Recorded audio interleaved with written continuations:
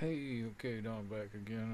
I'm taking the Planetronics Bluetooth headset out, unhooked it from the phone.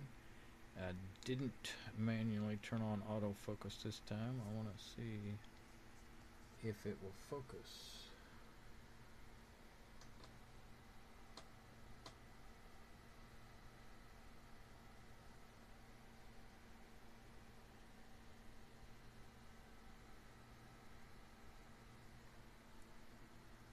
I don't know, I can't really tell. Yeah, I think maybe it's focusing.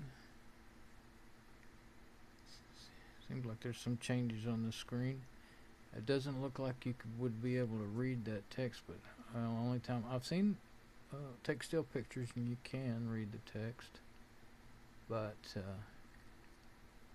I tried macro on video and still pictures and it really didn't come out as good as I expected. Not like my old little regular shot, little Nikon camera I had. It was only 1.7 megapixel and it made really clear pictures. Okay, what I'm going to see now. Oh, okay. I was seeing if you could do any changes during your video. All you can do is turn the lights on and off. Let's see. Or the flash, I mean. Whoops. I was trying to see if the flash was on. I can't make out the little... I don't see any light coming up. It says flash on, but it's not on. Or, well, maybe that was automatic. Oh, no, that made it come on. The light's on now. So if I went somewhere that was really dark... Well, that's pretty cool. A while ago I was filming my little i5 and there's my chargers and such. So yeah, that's cool. Of course I would run the battery down fast.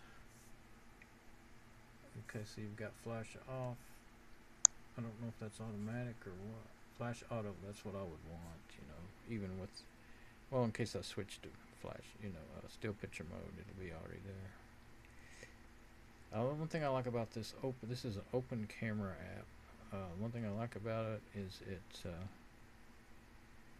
keeps the settings. It works better. It makes better video and pictures than the app that came with this phone. This little Alcatel A845L. One Touch Pop Star, I believe it's called. It makes better video if you know how to set it up, and if you don't know anything about video at all. Not that I'm a pro, but I know how the basic settings. It'll do better.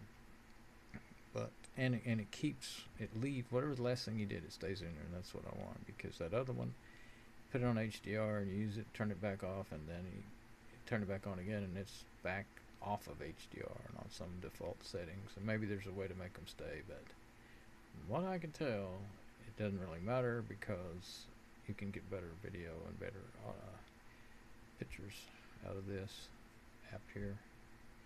So, signing out.